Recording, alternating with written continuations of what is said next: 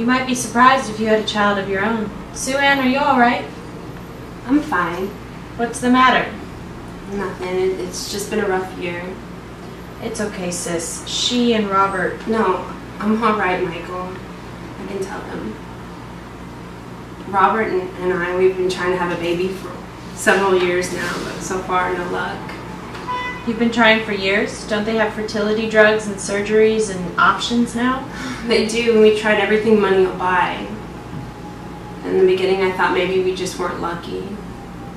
And they started doing tests, and we found out there's more to it than that. It's such a humiliating experience. All that poking and prodding. You feel so guilty, like something's wrong with you. In every conversation, it seems to be about babies and children. And every time I see the family, they ask, "Any news yet?"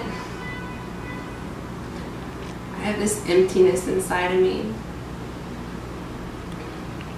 And it doesn't seem to go away. Most of the women my age, they have kids that are in their teens now.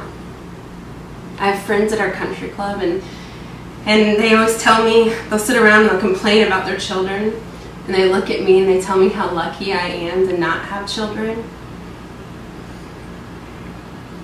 It makes me want to scream.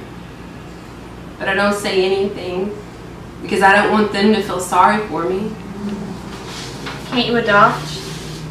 We're on lists for several agencies. I know it might seem selfish, but I want a baby of my own.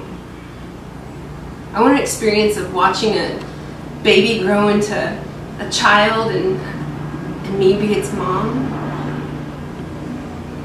You know, if money could buy this, my own child, I'd spend every penny I had.